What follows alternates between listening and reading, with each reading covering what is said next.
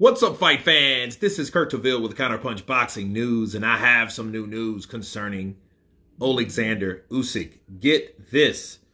Usyk on beating Fury. He said, firstly, it's not if I win, when I win. The WBO, the IBF, the IBO, the WBA heavyweight champion Oleksandr Usyk is fully confident in his ability to defeat the WBC king, Tyson Fury, when the two unbeaten belt holders collide February 17th in Saudi Arabia. Usyk has faith that his skills will overcome Fury's advantage in size. He says, firstly, it's not if I win, but when I win, Usyk said. He said, when I go to sleep, I imagine myself boxing. Then my hand raised high. I simply believe that I can win. Fury has been verbally blasting Usyk in the last few months, but the Ukrainian boxer believes the mind games have backfired on the Gypsy King. He said, I got into his head, and now instead of me, he thinks about a rabbit. Keep thinking, brother, Usyk said. I have listened to Eminem for many years. His mom used to call him a white rabbit. I don't know. I like this rapper. Tony Bellew once said that I am a beast in boxing. I said, not really. I'm just a white rabbit. In my childhood, I was asked who I want to be when I grow up. I came home and I asked his advice. Who should I become when I grow up? He said, you must become a good person. First of all, you need to become a good and well-behaved person. From there, you can achieve everything else.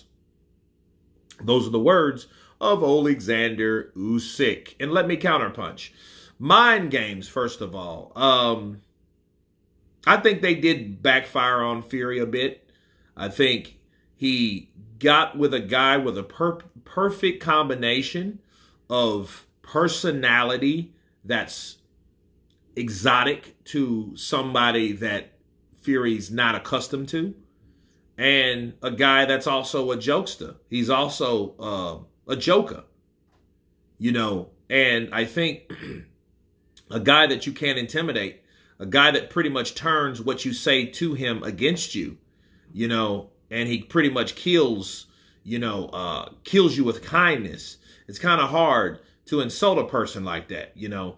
And I think with Tyson either not being ready to fight Oleksandr Usyk and certain things coming out within the negotiations, you know, and the things that he's normally able to do with weaker mentality individuals, okay, that he fought before.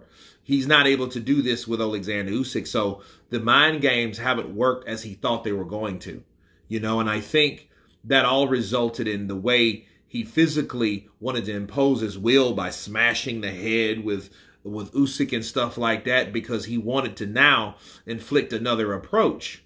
You know, what happens when your trash talk ain't working, your capping ain't rapping? You know, you want to try something else. And I think that's why he resorted to, oh, let me shove him, let me push him, let me see if I can get under his skin that way, because the shit that I normally do, it ain't working.